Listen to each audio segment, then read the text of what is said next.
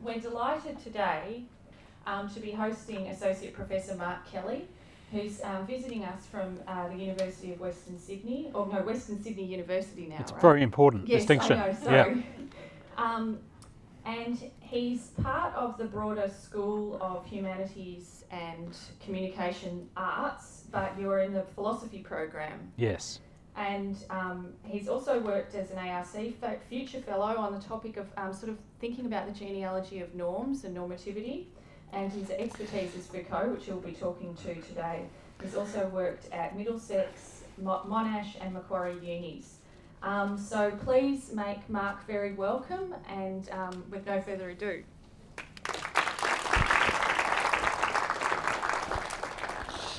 All right, go on. Thanks, Rosie. Okay, so what I'm going to be talking to today, really, what I'm going to say is based on an essay I've got forthcoming. It's already written. It's going to come out in the journal Telos, which is an American philosophy journal, probably next year because of the backlog of submissions they have. In the meantime, I'm thinking about it and trying to change it and so on. So, feedback is very welcome. If you want to do any free affective labour and help me out here. So I'm going to butcher this and try and kind of give you some insights that will fit into the time frame that we have. The key idea, and I'm going to go on to talk about this in detail in a minute, is applying a notion from Foucault that people don't often talk about very much, but I'm very keen on. It's quite a marginal notion in Foucault's work. This notion is the notion of the tactical polyvalence of discourse. Try and avoid reading the giant chunk of text yet, or you'll lose focus on what I'm saying, but the phrase tactical polyvalence, is that even legible to you? Just about? Yeah, there's a big chunk of text I've got up there, which is where Foucault actually explains, I take it, what this phrase, the tactical polyvalence of discourses means. This isn't a concept that Foucault uses a whole bunch, and I take it that's probably because it's such an unwieldy phrase. It's a pretty kind of ugly one, but I think it's really, really important. It's really important at getting at the kind of nexus that Foucault talks about with the phrase he uses more often, the kind of power knowledge. Well, the question here really is how, put it in the most basic way, words and politics relate to one another. And I think that, it's not just a point that pertains to this one concept. Okay, so I'm a Foucault scholar, and I've been working on Foucault primarily, really, for most of my adult life at this point, 15 years or so.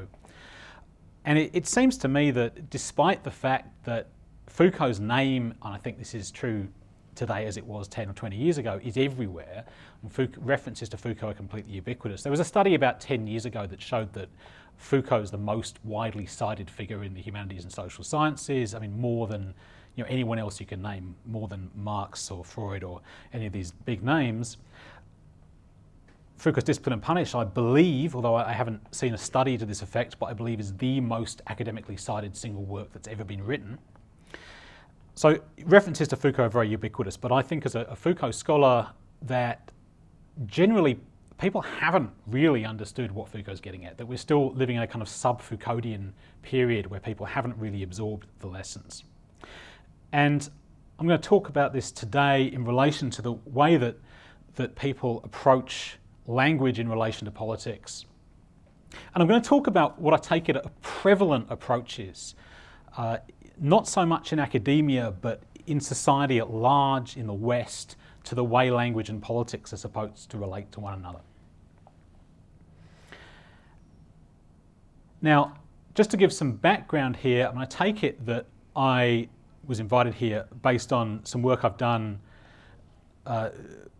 on Foucault and imperialism, global politics, and one aspect of that is to talk about how racism operates in the world today, and to talk about what I take it we could say loosely is structural racism. This is what we find if we use Foucault's analysis of power relations to look at the way our society works. We find racism at a structural level. Foucault doesn't really like this word structure, but his reasons for not liking it are very pedantic, and I'm not too worried about them. Now, what I want to talk about today is the kind of negative corollary of that, which is to talk about, inter alia, forms of anti-racism today, which I think go about anti-racism in, let's say, the wrong way. That I think that the prevalent way of approaching racism in our society is to focus on what I think, and here I may get into trouble, but you know, that's all to the good. We'll see what comes up in the questions. But to focus on what I think are relatively superficial, kind of surface effect dimensions of racism without attending to the structures. I mean, this relates to this idea that I have about the relationship between discourse or language, which really is more or less the same thing, or a discourse is a concrete instance of language, that people focus on racism at a linguistic level rather than what we could call a structural level. And this isn't just the case of racism, it's the case of, you know, all the big name major social prejudices, homophobia, transphobia, sexism. I take it are the most prevalent, but of course there's many more we could talk about them, and I might mention them.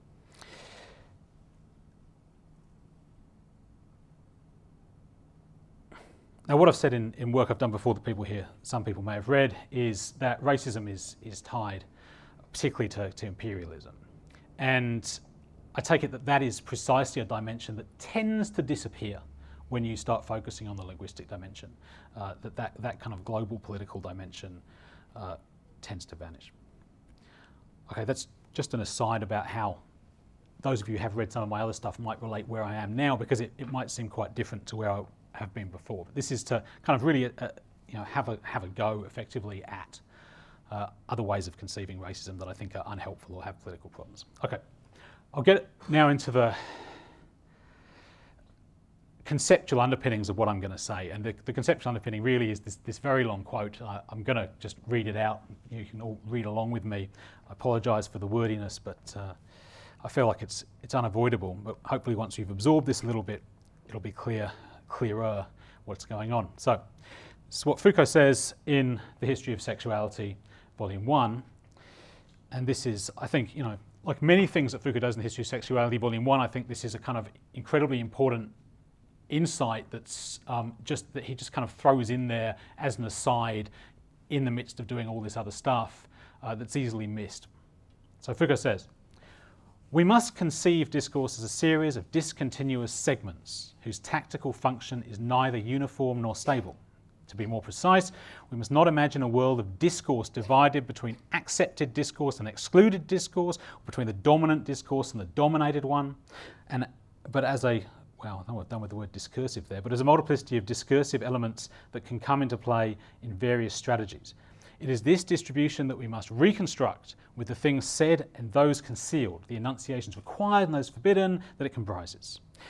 With the variance and different effects, according to who is speaking, his position of power, the institutional context in which he happens to be situated that it implies, and with the shifts and reutilizations of identical formulas for contrary objectives that it also includes. Discourses are not, once and for all, subservient to power or raised up against it any more than silences are." I want to focus on that sentence in particular. "We must make allowance for the complex and unstable process whereby discourse can both be an instrument and an effect of power, but also a hindrance, a stumbling block, a point of resistance, and a starting point for an opposing strategy. Discourse transmits and produces power. It reinforces it, but also undermines and exposes it, renders it fragile and makes it possible to thwart it. In like manner, silence and secrecy are a shelter for power, anchoring its prohibitions, but they also loosen its holds and provide for relatively obscure areas of tolerance." Okay, there's a lot there. But if I can kind of condense this to two claims. Firstly, I mean, drawing attention to that one sentence, discourse are not once and for all subservient to power or raised up against it, any more than silences are. I mean, the claim here basically is any given discourse, and we can, you know, talk not just about discourse, but individual phrases or words, by Foucault's point of view, don't have a permanent political meaning. And this, I think, is something that really goes against the prevalent way language is interpreted in relation to politics today. That is, I take it that the standard way of looking at language and politics today is to look at language to say, here is a form of language that is, to use the parlance of our times, problematic, as if that is a quality of the language itself, that there are bad words and bad discourses, and that can be determined through various means. I mean, there are many different ways that is determined. One of the worst in terms of being the least safe ways of determining what language might be good or bad is to look at its origins. That is to say, here we have a word or a phrase that historically has had this role, therefore it must have that political valence in general. So from Foucault's point of view, you basically can't say this, in the sense that you can't rule out that discourses, words, phrases that historically have had political valences, political alliances that you don't like, you can't rule out that they may go on to be progressive in the future. And the contrary is also true. The fact that, a word, a discourse has historically been politically progressive does not mean that it can't be harnessed by totally contrary political tendencies in the future. And it's also worth noting, this is also true for Foucault, not just of discourses, but of silence itself, right? Not saying things also can have many different political valences. That is, saying nothing can have political function, and its political function can be, let's say, very loosely, Foucault wouldn't use his terms, but good or bad.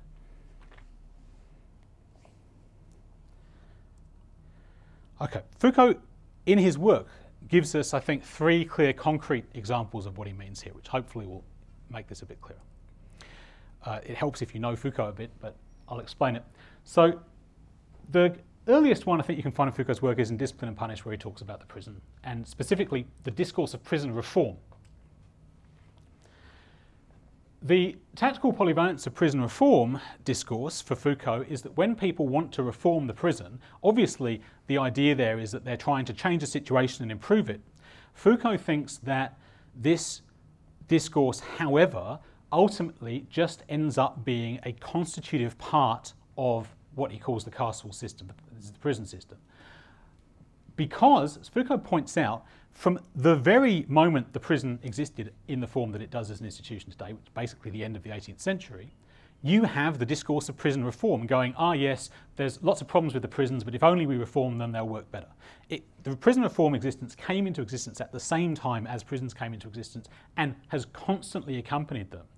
And for Foucault, that is part of the way that the prison system can continue to exist, despite the fact that we know that there are all kinds of problems with mass incarceration, and particularly the one that Foucault, I think, makes the main point, I would say, of Discipline and Punish, which is that prisons produce recidivism, prisons produce crime. We know that this is the case. It's always been the case with the prison. Despite the fact we know that, because you can cling to the idea that we might reform the prison and then the prison will no longer produce crime, we can continue imprisoning people in large numbers on the basis that, yes, if we just do a few things differently, suddenly it's all going to start working. Second example, and these examples are all quite different, and that's part of the point I'm trying to make here. What Foucault talks about in Society Must Be Defended, what he calls the discourses of race struggle. What Foucault's claim in Society Must Be Defended is that the discourses of both right and left in the modern world, so both what we might call racism in the ordinary sense, the idea that literally there are different races of people which are biologically different and are locked in a struggle with each other, and the left-wing discourse of a struggle between different social classes, ultimately these two discourses are based in the same trope. Now, there are certain French philosophers who have taken from this fact the idea that somehow all left-wing thought is anti-Semitic or something like that. This isn't Foucault's point, although Foucault doesn't shy away from pointing out that socialist movements in France do have, and elsewhere, have a deep history of anti-Semitism and racism in an ordinary sense. The point here for Foucault is the idea that society is composed of mutually opposed groups can either be taken up in a left-wing direction, that's the discourse of class struggle, or in a right-wing direction with racist ideas. Lastly, there's Foucault's analysis in the history of sexuality of the way the phrase homosexuality has been used. Specifically, homosexuality as a word was invented in the 19th century by psychiatrists as a diagnosis of a mental illness. The idea was homosexuality was a particular categorization of people who had a particular mental illness. Now, obviously that's not what we primarily mean by homosexuality today, and that is precisely Foucault's point, that homosexuality have originally been invented as a badge of sickness, is then reappropriated by homosexuals as a self-description. Now, Foucault already thought in the 1970s that there was, I mean, and this is Foucault speaking as a homosexual, that homosexuality was beginning to become kind of conservative in the sense of the liberatory function being exhausted and it's starting to just attach people to a defined identity. The point I'm trying to make overall with these is that there's really completely different patterns here. It's not the case, it's not the case that tactical polyvalence always has to mean that you have a term that's invented one way and is reappropriated. The point is that effectively, I think, you cannot look at these discourses in their inherent contents. You can't analyse the words and then from that get the political function. Foucault's idea is that the only way you understand the political functioning of any word discourse is by precisely looking at how it functions politically. But that means you have to keep looking at it if you want to understand how it's changed over time. There's no guarantee that it will continue to function the same way. Indeed, there's no guarantee, therefore, that although Foucault thinks that prison reform discourse has always had this kind of essentially conservative function, that it will continue always to do that. One needs to be aware of the context and what's changing.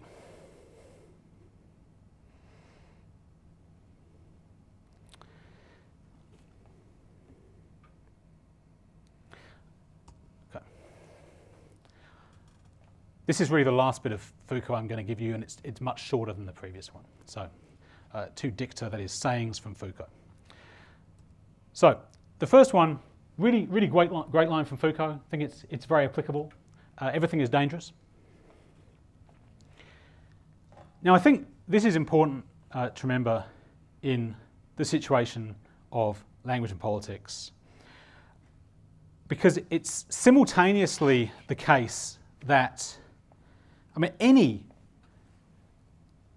use of language in relation to politics is potentially dangerous. It carries with it its dangers, precisely because of this question of tactical polyvalence. That is, it's ambiguous in advance what affects any words you say. Here we can make a very general point, which I'll make in a second. See how general this claim is. It's not every use of language is dangerous, it's everything is dangerous. Anytime you say anything, and certainly what I'm saying now is no exception, and I'll possibly get on to explore that towards the end. Anytime you say anything, you're no longer in control of the effects it has. And here I'll get on to the longer point. I know people have difficulty with this quote. It has a lot of very basic words, but it can be a bit difficult to pass. So, people know what they do. Okay, take it the first bit's pretty clear. People know what they do. Everyone knows, I got up this morning, I know what I do, right? They frequently know why they do what they do. I guess I knew I had to get up this morning, to get coffee probably. So, first two are pretty obvious. And this bit's the hard bit. What they don't know is what they do does, right? That's a kind of slightly awkward phrasing. The idea is we don't know what the effects of our actions are. And again, this is a completely general statement in Foucault. Actually, I should be honest that this is a statement attributed to Foucault that he allegedly said in a conversation. I think this really encapsulates a lot of what Foucault's getting at, so I like to think that he did say it, but that's not 100% confirmed.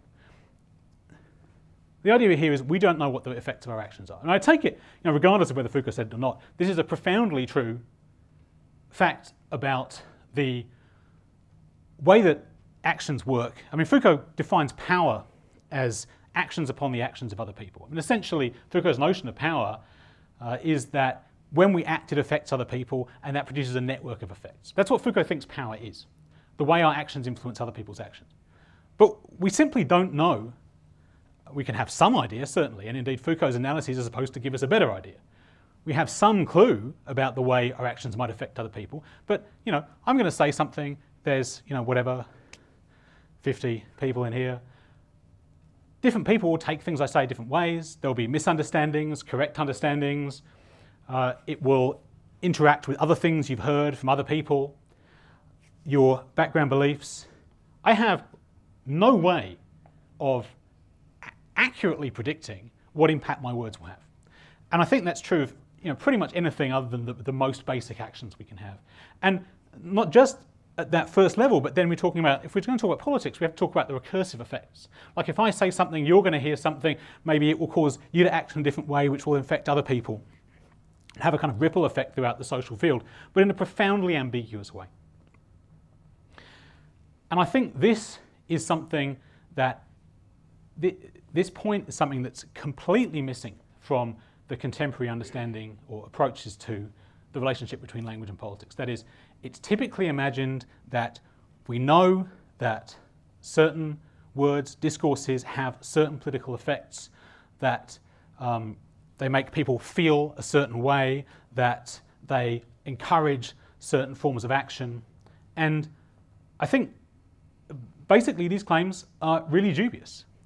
It's not known, it's not knowable in advance what using certain forms of words will do. A lot of this stuff really is kind of, let's say, phantasmic. It's imagined. People imagine the way they think other people will respond to things and develop an attitude to language based on those imaginings. But that, I think, is, going back to everything is dangerous, in itself potentially a dangerous form of thinking about the relationship between language and politics.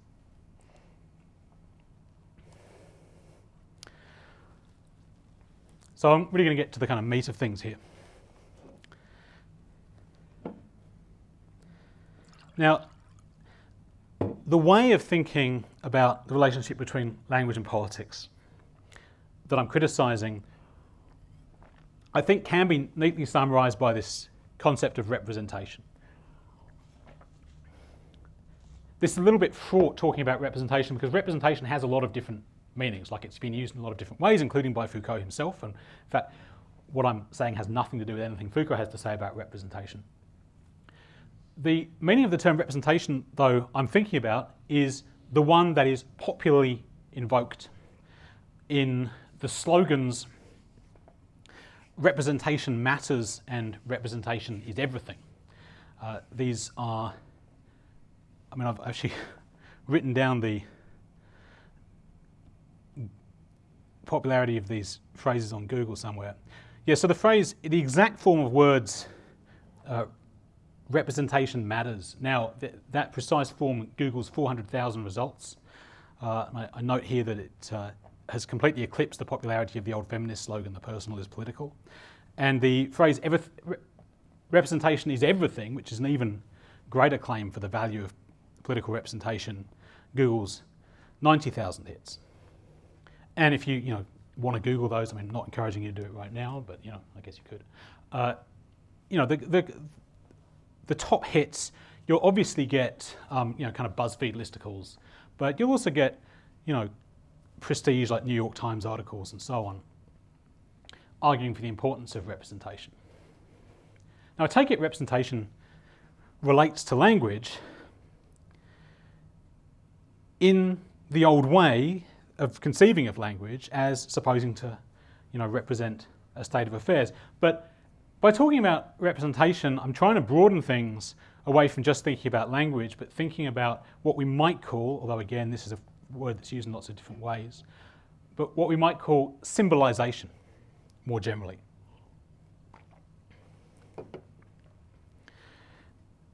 So,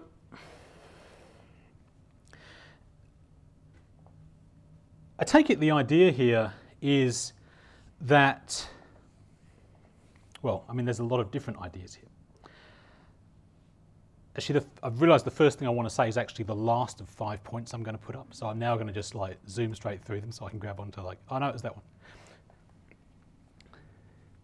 one. Ignore that stuff. This phrase reverse mimesis, I think, I mean, this is an awkward phrase I've invented, but I think it captures the idea that I think the language of representation is supposed to get at. And I'll get on to some concrete examples in a minute. I'm steering clear of them for the minute. So the idea of reverse mimesis, I think there's an idea that, I mean, this is an implicit idea. I don't see people really claiming this directly, but there's an implicit idea that society comes to resemble the way it represents itself to itself. I mean, look, I'll get a bit more concrete. The thing I'm really thinking of here, there's lots and lots of different instances at different levels that I think this occurs, is the discourse around representation in media, particularly in kind of film and television of, let's say, marginalised groups, subaltern groups. And this has become a really elevated political terrain of struggle, I think, in the last few years. That is, that, I mean, certainly if you spend as much time on Twitter as I do, this seems to be, if anything, the most, the thing people spend the most time arguing about is representation in the media of particular groups. And I take it the idea here is that somehow by modifying the way groups are represented in the media, that this will have wide-ranging social effects by which society will change to resemble what's being presented to it. Now, that's not the only logic of this. I mean, I take it that this idea that representation is important starts in an unarguably kind of correct place. I mean, it starts, I take it, with a kind of, across a broad range of areas, a fight against the exclusion of particular groups from representation in the first place. That is, clearly we have a background here where not so long ago, if you weren't white, cis male, heterosexual, you were invisible, you weren't represented in positions of power or in the media, or if you were represented, you were represented in a negative way, let's say in media representation. So there's a struggle which I in no way want to question to try to get rid of the subjective damage done to people by forms of misrepresentation. The problem is not so much for me that, I mean, there's no problem with that basic insight. The problem is the kind of quantity of hope that's put into the idea that by altering representation, we will thereby affect some large-scale social change.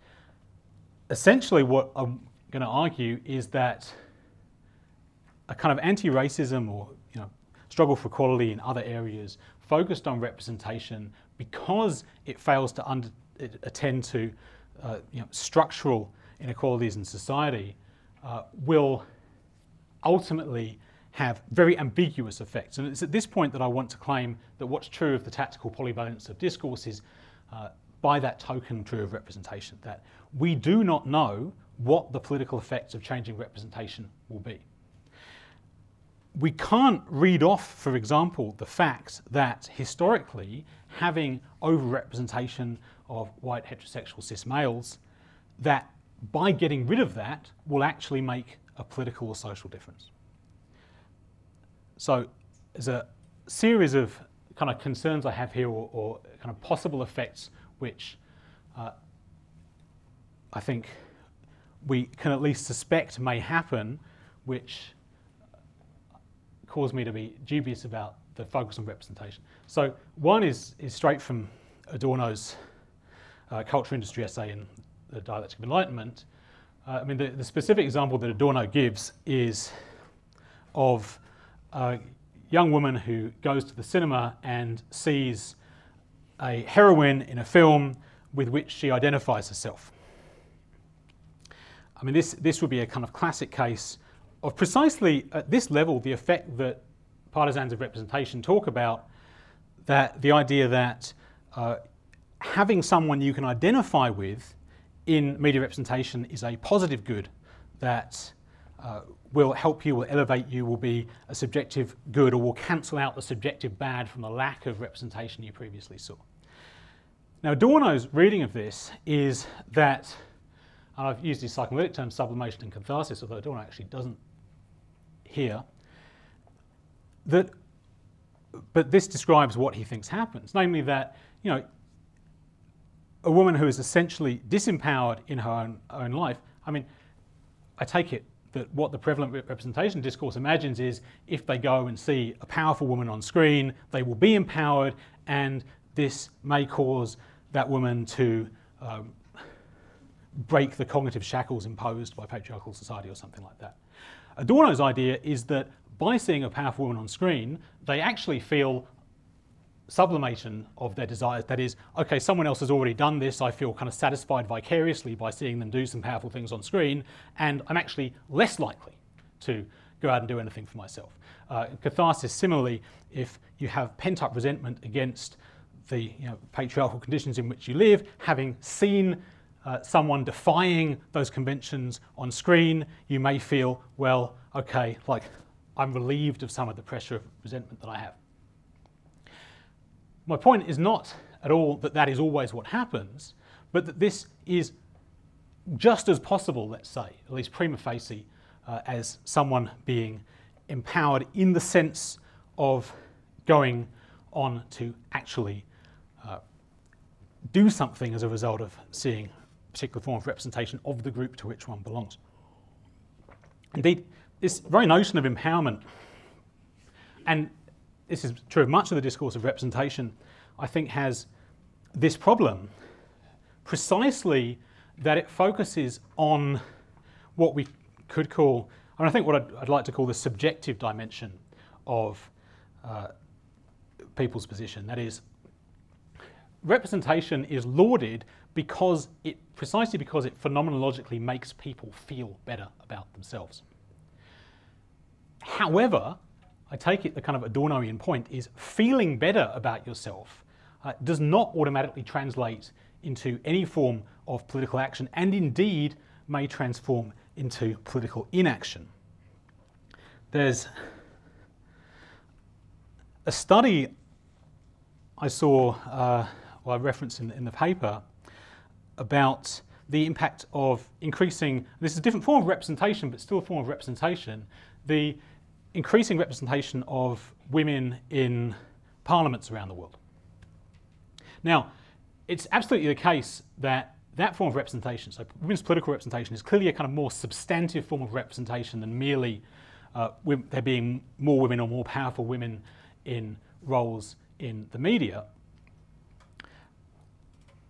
But it's understood in the same logic, namely that seeing women in powerful positions will inspire people to act. Something worth saying both about the media and the situation of, say, parliaments or, boards of directors of companies, that promoting individuals from marginalised groups in those situations is clearly a kind of localised gain for those people. So there's no question at all that for female actors, increasing women's representation in the media is actually an immediate good for them. The logic of representation, though, I take it, is focused not on the immediate good for the people involved, but the fact that those people are representatives of a larger group and that their elevation may help women more broadly, which is what I'm dubious of, not the idea that there's a direct benefit to media workers, which there clearly is. The study I was about to reference about women's parliamentary representation is that what this study showed is precisely that women were much more likely to feel politically engaged. So as the number of women in parliaments increases, women in the general population will report feeling that they are included in the political process at much higher levels. What doesn't increase is women's political participation. In fact, there's some evidence, although this is much lower, that it drops. That is, women are less likely to vote, admittedly marginally, but certainly no more likely to vote when female representation in parliaments increases, which is counterintuitive, but indicates precisely, I think, that there's a possible effect in this direction, namely that increasing women's representation in parliaments make women feel like, okay, things are going well, and consequently actually become more politically disengaged. This is the danger, I think, of representation, precisely because it's not focused on politics itself, but rather the kind of symbolic level. Okay, this is a slightly more convoluted point I want to make. Depending on recognition theory, I don't know how much familiarity you have with that. There's a lot of work these days in philosophy, social philosophy, about the concept of recognition, which ultimately comes from Hegel's work, but is most associated today with the fourth generation of the Frankfurt School. Third generation. Yes, third. I'm getting ahead of myself. Third generation of the Frankfurt School, particularly Axel Honneth. The idea here is that recognition is in itself a social group, social good. That is, to feel one is recognised by one's community is, and actually for someone like Honneth, it's the single social good. Like the most important political thing is for people to be recognised. I don't disagree with that particularly. I certainly think it's extremely important. What I don't think, however, is that representation in the media, let's focus on that example for now, but I think this is true across the board. I don't think representation in the media is really capable of giving people recognition. And this is because I think representation is always misrepresentation. Now what I mean by that is that, and here I'm paraphrasing a saying of Foucault's, that knowledge is always misknowledge. That makes more sense in French than it does in English. But the idea here is that, the idea of that knowledge is misknowledge is the idea, if you think you understand something in the world, you're basically wrong. Every attempt to understand the world fails to get some nuance of it correct, because our ability to understand the world is not perfect. I take it this is basically true of representation in the sense that if representation were to aim at accuracy, which incidentally it doesn't because it can't, but if I try to accurately represent the lived experience of a particular group on screen, while I certainly may accurately represent some aspect of their experience, there inevitably will be dimensions of their experience that doesn't come across. Now, that's not like to have a Platonic argument that all art is bad and should be banned because it fails to accurately capture reality. The point here is that it's not about accurately capturing reality. And that's fine. Right? The media is not trying to be 100% accurate, and if it were, that would be a terrible idea because that kind of naturalism can't work. But what that means is that you cannot, as a real concrete individual, feel adequate forms of recognition from identifying with someone on the screen. Because someone who you identify on the screen is always a kind of false image that doesn't actually encapsulate what it's like to be a real person. So if that's what you're trying to get, that is recognition from representation, my argument is you can't reach it. Now this goes back to something that was in the initial Foucault quote, namely the idea of silence being a potential shelter for power.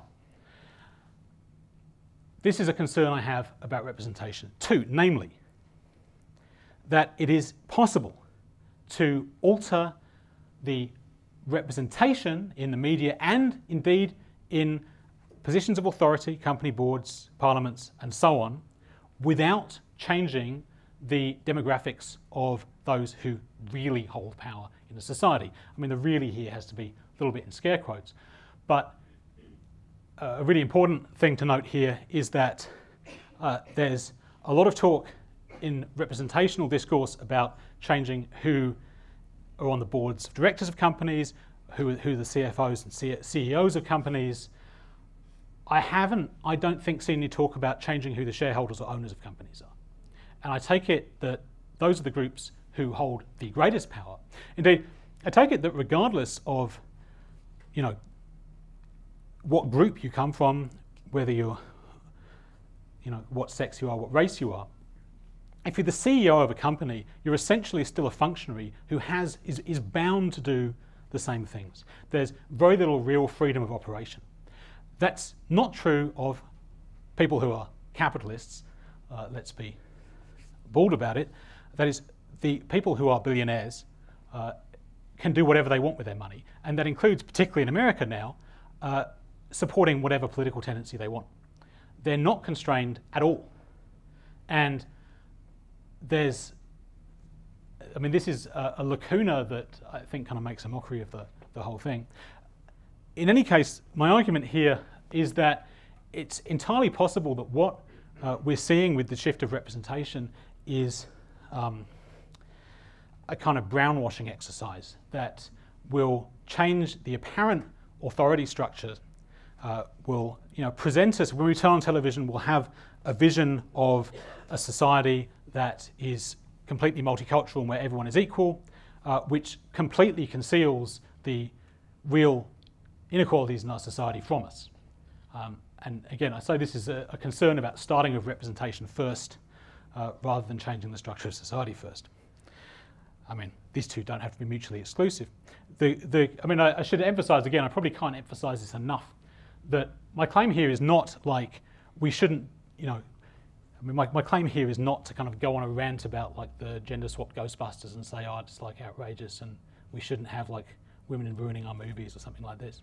The point here is not that I have any problem in itself with these representational measures. Like, I'm very happy to see them.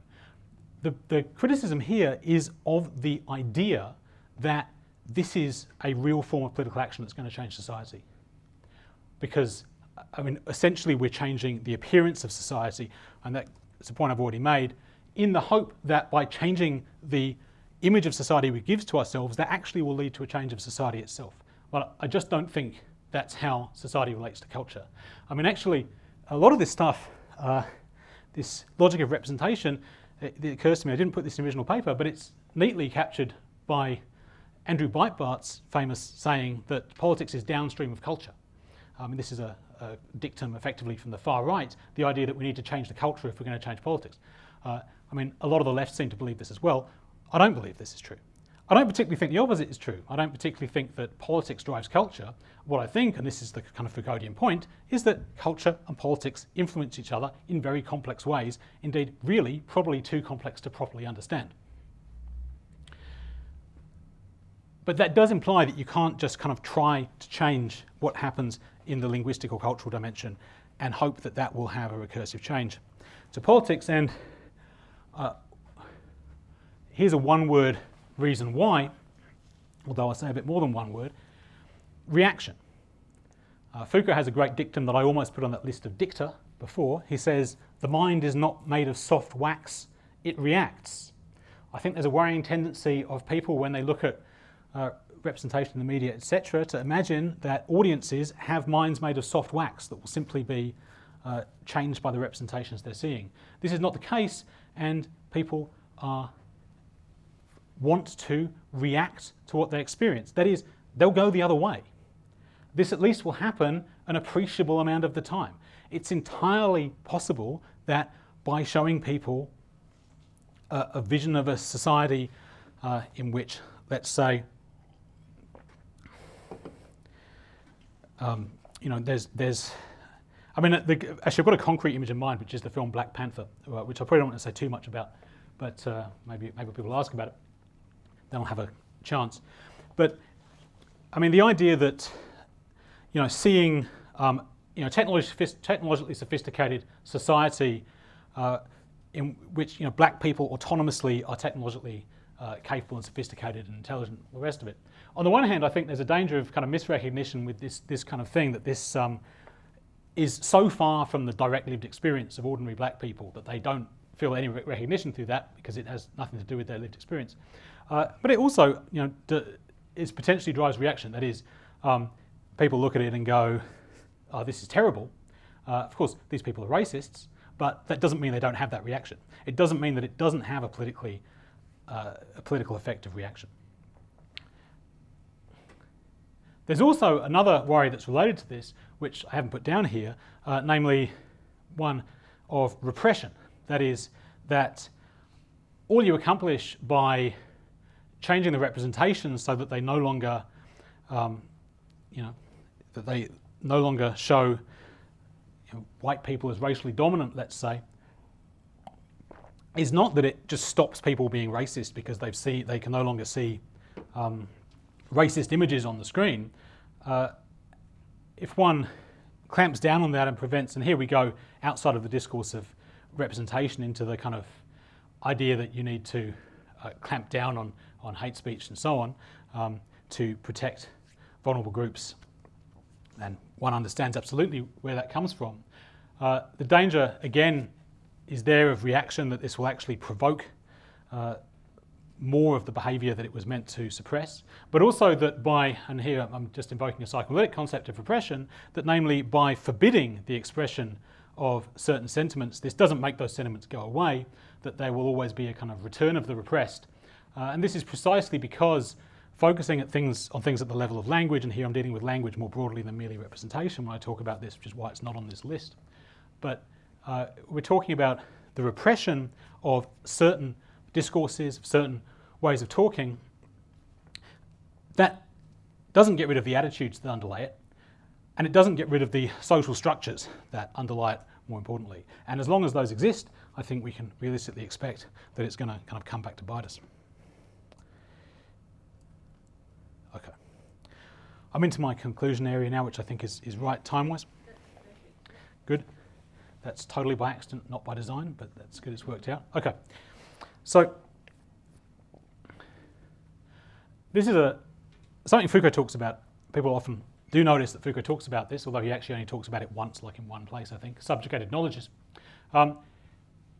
Foucault's very keen to promote subjugated knowledges, right? That is, things that people know out there which don't get a hearing because, of course, because those people don't have the access to the media or to academia to put their perspectives across.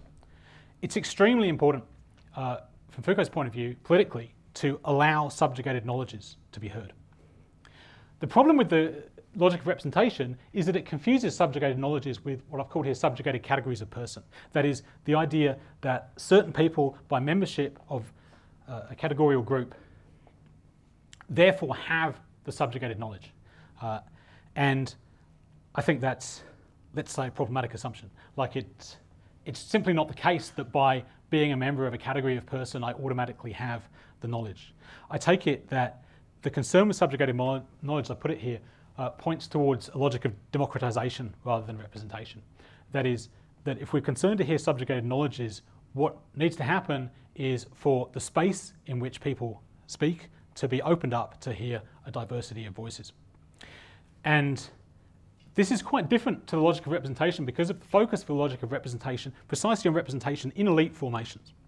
So the logic of representation is most vociferously championed by media workers in the media industry who, I have to suspect, want to continue to be the gatekeepers for knowledge and certainly want to see more diversity in the media, but don't want to see the power of the media eroded. And in relation to this logic, this question of democratization versus representation, I think it's worrying, because everything is dangerous, to see the extent to which the established media organisations who are notionally very in favour of representation and diversity, that they are very alarmed by the proliferation of what they label fake news on social media. Of course, that's a real thing, the fake news websites that actually broadcast fake news, but there seems to be a general concern that the just proliferation of voices, people connecting to one another in social media without media gatekeepers is a problem. And to my mind, that is more or less exactly what actually needs to happen, namely that the internet has, although it's also allowed lots of people that we don't like, racists and so on, to communicate with one another in the media outside of the control of organisations who can gatekeep. This is still, I think, also the best chance for genuinely subjugated people to be empowered in a real way to express themselves that we're seeing. Okay, I'm just going to focus on, at the end, just want to quickly check my privilege, which I want to show that I'm not totally blind to the fact that it's a bad look, right? Like I'm this white cis male heterosexual standing up here and, you know, criticising these discourses which are aimed at diversity and so on, which is a bad look. I'm going to admit it. One thing I would notice, a bit of a kind of two croquet fallacy, but that a lot of the partisans of the discourse of representation are themselves, I mean, certainly overwhelmingly white, maybe, you know, but there's certainly a lot of white heterosexual cis males in that space as well, particularly as the logic of representation has come to be a kind of ideology which is embraced not only by the left but also by kind of corporate boardrooms and so on. It's clearly the case that I think that the discourse of representation is now being used as a kind of tool in the power struggles within the establishment, within the elite. And from that point of view, it's true, I'm aware that what I'm saying, you know, is a bit impertinent given that I'm in a privileged position, but I think we shouldn't be blind to the privilege of a lot of people who are pushing that discourse in the first place. I also want to recognise the polyvalence of my own speech, namely that I'm aware that, and I did signal this a little bit earlier as well, that I'm aware that what I am saying is in itself politically polyvalent because everything is dangerous and everything is politically polyvalent from a Foucauldian point of view. I absolutely cannot guarantee in advance that publishing an article like this won't be immediately taken up and shared by internet racists. So, like, you know, I hope that won't happen. I assume it won't happen, otherwise I wouldn't have written it. But there's no guarantee in advance that one's going to find kind of the right audience. Now, my idea is that what I'm doing here is to offer a kind of tactical piece of advice to people on the left who want to engage in anti-racist struggle about what might be, you know, more efficacious ways of going about things. So it's intended for that audience, and I take it appearing in a philosophy journal, it's unlikely to be, you know, picked up by right-wing demagogues. Nevertheless, like, I mean, my whole point effectively is that when we say things, we throw them into the world, and I don't know what's going to happen to it, but, you know, there it is. Thank you.